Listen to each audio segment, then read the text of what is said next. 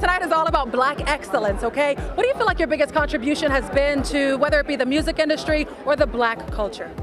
Just being a powerful woman, you know, inspiring women to embody and empower them, you know, to always dream big and think big and be a boss. You know, I think I've been very blessed to play very strong and strong, dignified women that have a platform, that have a voice. I think being real. You know what I mean? I think a lot of times when you get into an industry, you feel like you have to pretend in order to succeed. You know, and I want to let all of my brothers and sisters know who you are and who God made you is more than enough. My biggest achievement has been being able to truly be a part of people's lives.